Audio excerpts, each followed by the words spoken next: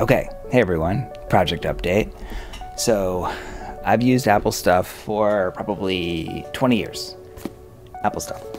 And their stuff is really solid, really fast.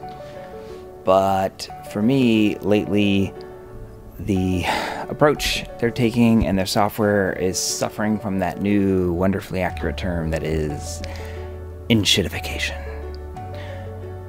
So what do we do? Well,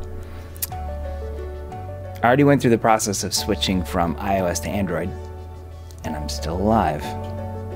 And people even still text me. So, it's possible. You don't have to use iMessage. So if I want to switch away desktops from Apple, there's not a lot of choices.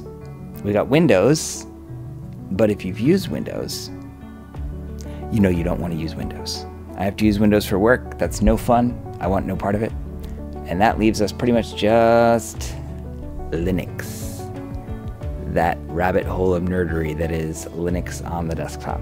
It's almost like telling your music friends that you're getting into modular synthesis, which I tried. So, do we dare go into Linux on the desktop? We do. We do dare.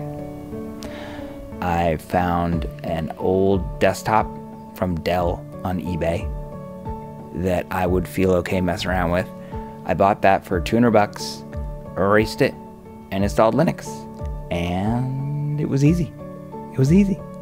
I picked the, hey, you're switching from Mac, just try this. Ubuntu. I tried it. It worked. It's really nice. It's really nice. Am I making this on it? Yes, I am. Can I read email? Yeah. Can I make videos? Yeah. Can I listen to Spotify? Yeah. Can I spend too much time reading the news if I want to? Yes, absolutely. Surprisingly, it's been fun. Actually fun. I don't know if you remember this, but computers, exploration, learning, it can be fun. You don't have to just be shoveled ads and upgrade paths and be warned, oh, you're about to be out of storage. And the more I use this, the more it makes me think that Apple stuff. Can you open up your Mac and add more RAM? No.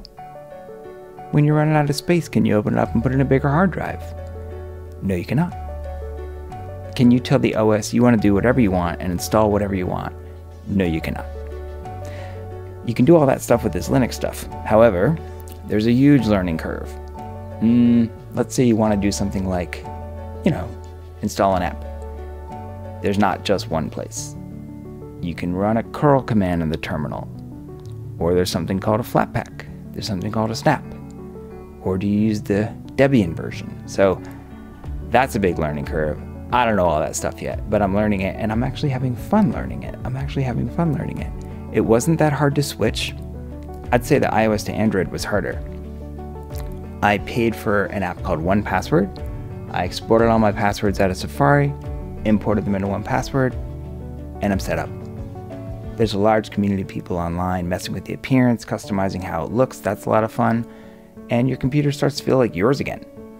You're not being pushed on upgrade paths. There's no ecosystem login. You're not being shoveled new OS upgrades that you have to install because they have a new feature that they have to add so they can sell more computers, So, I'm having a lot of fun.